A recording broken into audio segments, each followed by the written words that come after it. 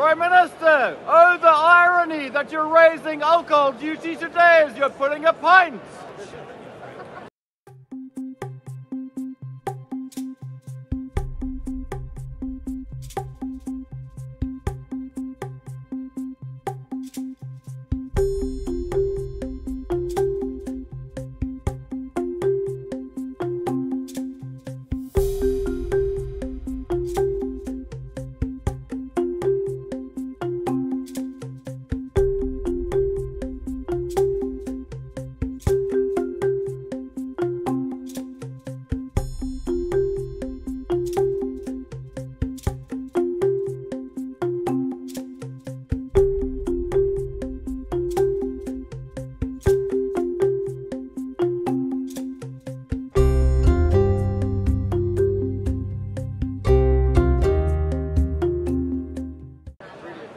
Prime Minister, oh the irony that you're raising alcohol duty today as you're putting a pint. Well, today marks the biggest shake-up of alcohol taxes in a century. I announced them as Chancellor and today they're being delivered.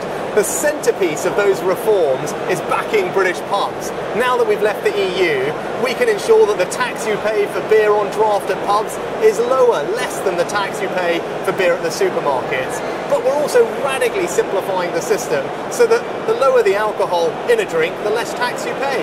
And that means price cuts on a range of popular drinks, whether that's fruit ciders, cocktails in a can, Baileys or sparkling wine like Prosecco.